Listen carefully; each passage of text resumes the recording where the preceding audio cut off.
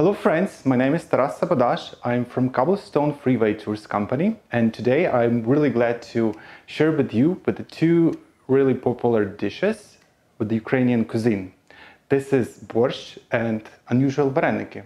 You would say borscht and varenyky, it's so easy, and because everyone can cook it at home.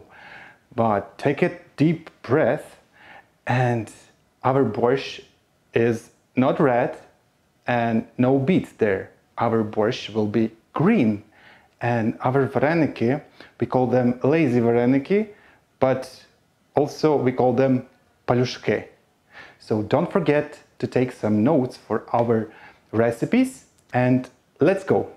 So first of all, we will start from our soup, from green borscht, and I will tell you what ingredients we need for borscht.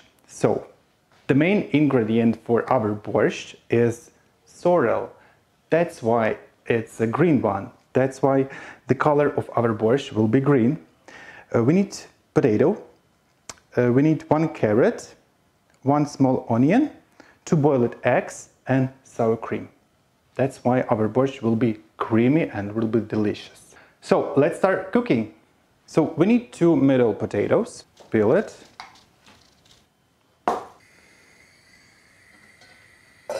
Dobra. Then we need to prepare our potato to borscht. Small cubes.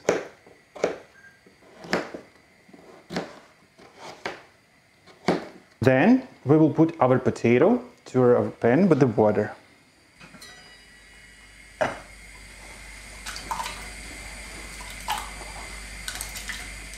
Also, don't forget to add some salt.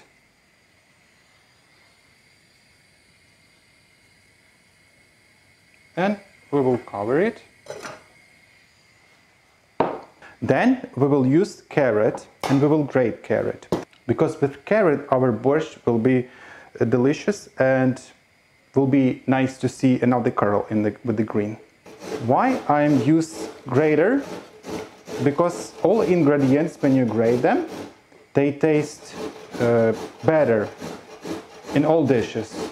Doesn't matter. I know that you can use blender or the special machine for that. I love to grate vegetables. That's why you need to be careful with that. So next our step is to prepare our main ingredient for green borscht. So you need a good handful of sorrel. Actually, that sorrel I picked up yesterday in a field of my grandmother. She was really interesting what I'm doing there. And like she asked, Taras, what are you doing there? And I told her, Granny, I need some sorrel for green borscht. And then that she told me, you need more. Take more sorrel. You need more sorrel. Like, Granny, I'm enough with that. She actually, my granny, she's 82 and she lives by herself, and she's patient about her vegetables, her gardens, her fruits and vegetables. So we will cut sorrel. Actually, it doesn't matter what kind of size of the sorrel you will cut it, because when we will fry it, you will see that the sorrel will be really small pieces. Why green borscht? Why? Because our plant sorrel grows in the middle of the spring and the first part of summer. That's why it reminds me when I was a kid. Always my mom and my grandmother, they cooked for us sorrel borscht, and when I tried the borscht, I was sure that the summer already came. And if we're talking about main dishes of Ukraine, if we're talking about soups, of course it's borscht. So we have 3 different kinds of borscht. It's regular red borscht with the beets, with the cabbage, with the beans, and of course you can add some meat there. Second one is green borscht that you can prepare with the sorrel. Third one is that borscht with the young beets leaves.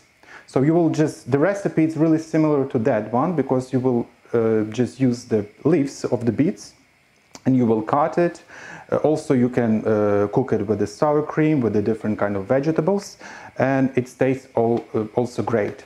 But the main secret of the borscht is borscht tasting better on the second day. Doesn't matter who cook it, but it will be better tasting on the second day. And each cooker who are cook borscht, tasting of the borscht is different one. So, but I never met bad borscht. For me, I like borscht, and it's all the time. It tastes delicious and it's good. Also, for that borscht, for the sorrel green borscht, you can also use some meat. It can be veal or it can be pork or chicken meat. Doesn't matter. But I love borscht without meat. For green borscht, for red one, I can use chicken, whatever. We will put our sorrel over here.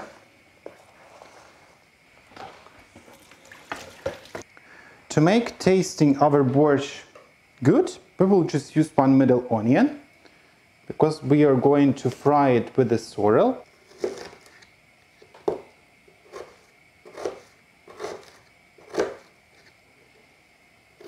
Can be also small cubes or your favorite size. For frying our sorrel and onion, we need 50 milliliters of oil.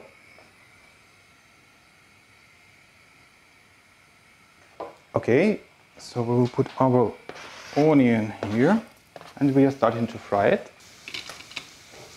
So you will ask me where you can find the sorrel. How to find sorrel? Oh, it's over here.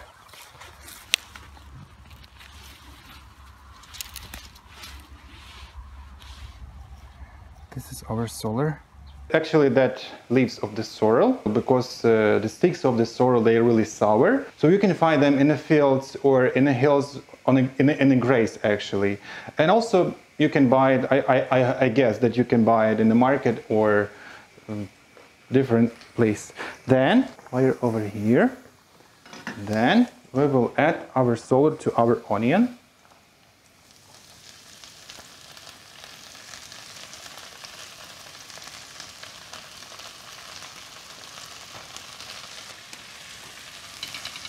Don't forget to mix up. The sorrel will be really quickly go smaller and smaller because of the temperature of the frying pan, but it's okay, it's normal. After a few seconds, we need to add our sour cream. I guess 4 spoons it will be okay. Good. And mix up again. If you have any dry spices, you can also add to the gravy for our sours to our soup. But really often I just use salt and pepper for that. I'm sure that it's more than enough for that. So salt and pepper. Actually, my mom, when she cooked red borscht, I like really sweet borscht, just vegetables and beets. So sometimes she can add some sugar and vinegar. That's why our red borscht tasting sweet. We'll cover it for a few minutes. Then to our potato, we need to add our carrot. That's why the color of the soup will be interesting and taste will be better.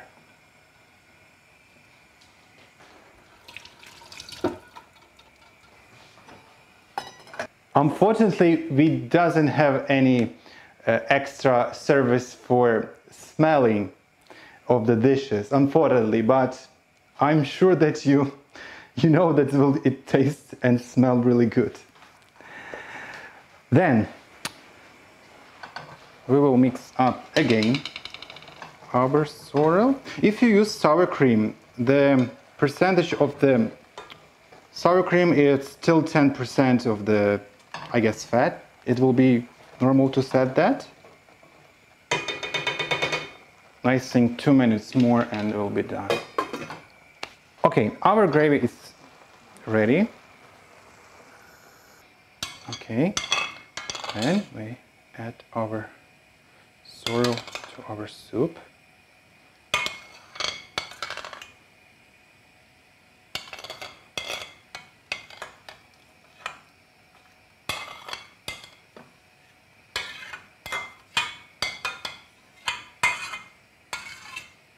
Don't forget to mix up everything,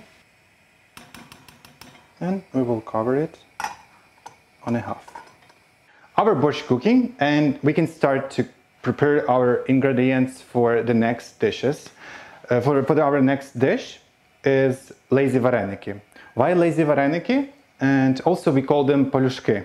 Palushki, it's kind of like a small pieces of the dough. I call it like small fingers of the dough. And why it's lazy? You know, of course, how to prepare and how to cook varenyky.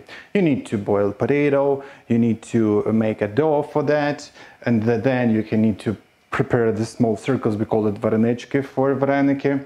And then you will put, you know, filling to the dough, make varenyky and put, and then boil it.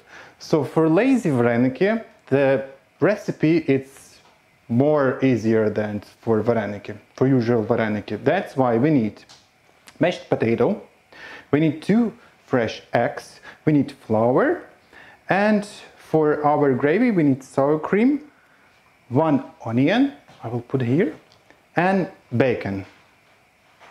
That's it. This is all our ingredients, salt and pepper for tasting. So we need mashed potato. For potato, I always use some fried onion, salt and pepper, but also you can just use normal mashed potato, no onion. If you don't like it, it also will be okay. We need 2 fresh chicken eggs. Actually, by the way, they are from my village, so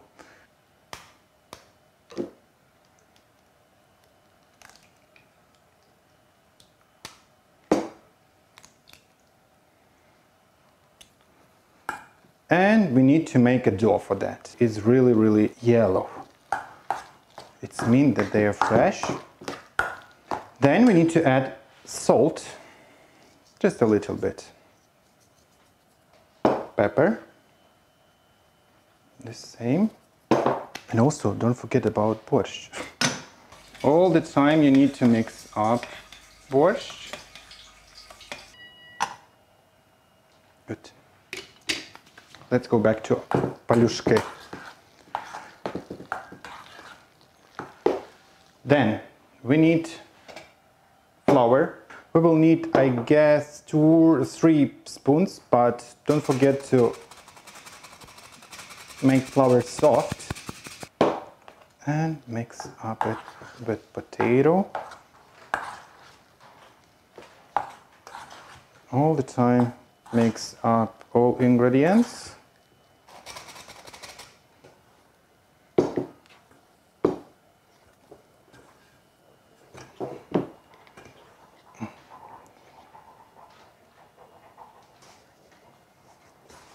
Also, to mashed potato, if you like, you can add some cottage cheese, but mostly original recipe for palushki. It's just potato and flour and eggs, salt and pepper. So our dough is ready. So what we need next? We need about 1.5 liters of water. Also, don't forget to add some salt to water. When you cook varenykys or you want to boil potato or lazy varenyky, don't forget to add some salt to the water. Then we will start making. So we divide our dough into 2 pieces.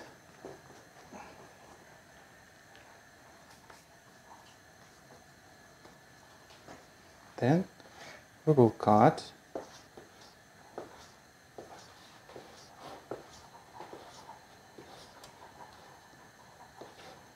After that, we need to make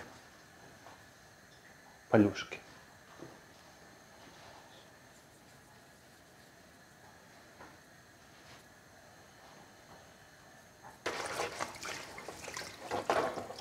And now we're ready to finish our soup. We need actually 2 boiled eggs.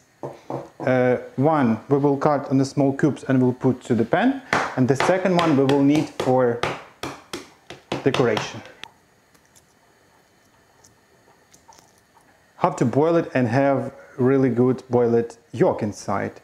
So before you boil the water, just put some salt there. And then double wash with the cold water and leave it for 5 minutes. After that, we will have like this. Then we will need to cut on the small cubes. Again, doesn't matter what kind of size you will normal, because we will add to the pan.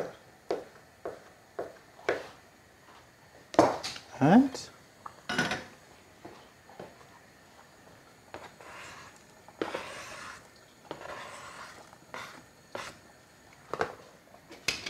mix up again, and we will leave it for 1 minute. 1 minute is more than enough to finish our borscht.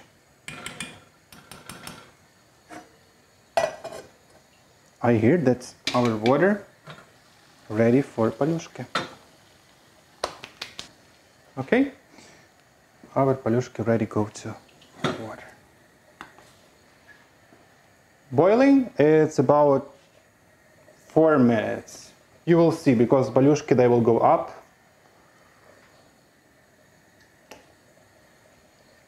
And mix up again our soup. It smells so good. Our borscht prepared. We will leave it. If you remember my secret of the borscht, it tastes better for the second day. So we will try today, but it will be better tomorrow. Then, when our palushki boiling, we need to prepare gravy for that. What we need for that? We will use onion and bacon. We call it szponderok. Also, you can just prepare some onion without bacon if you don't like it.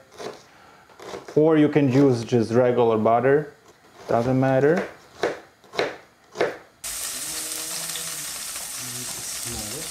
And we will beginning fry our onion. And after that we need to cut really quickly our bacon. We'll do like this. Again, doesn't matter about size of the bacon. I will make the same with the cubes.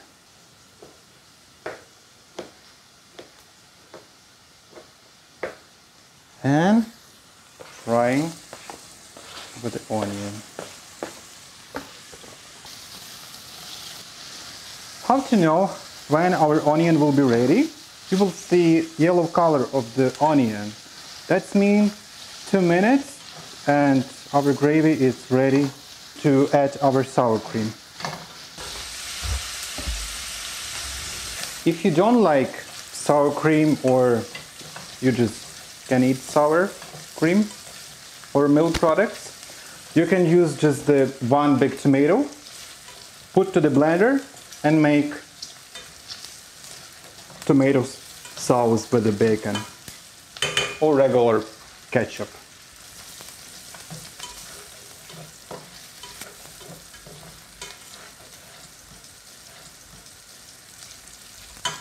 And now we can add our sour cream to bacon and onion.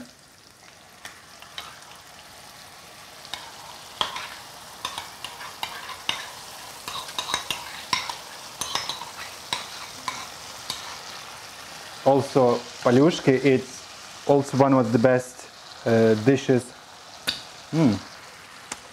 for kids, because they like Varenyky. And the same, on the second day, you can fry them, and it's awesome.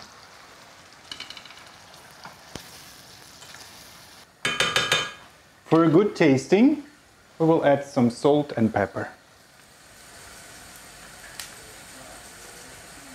Sometimes I like to use some dry spices.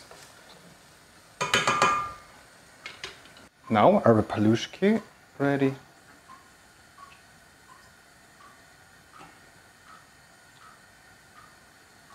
Also, you can make your different kind of size of the palushki. I like this, like balls. Our gravy also ready. It's really important to add after, because it's a dough. That's why it can be stuck together. That's why we are making our presentation.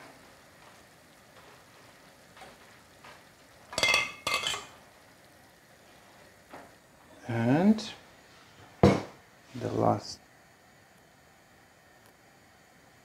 our palushki ready. And now we will make presentation for our soup. We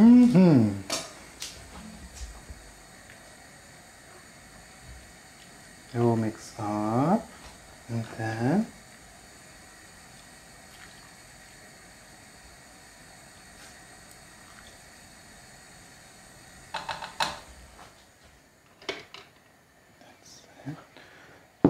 we need our boiled egg. We will divide this. We will put like this. And we will add, I love dill, so I will add everywhere. And our soup ready. Bon appetit, smacznego. So all our dishes ready, but really main part for our lunch we need the most important thing is,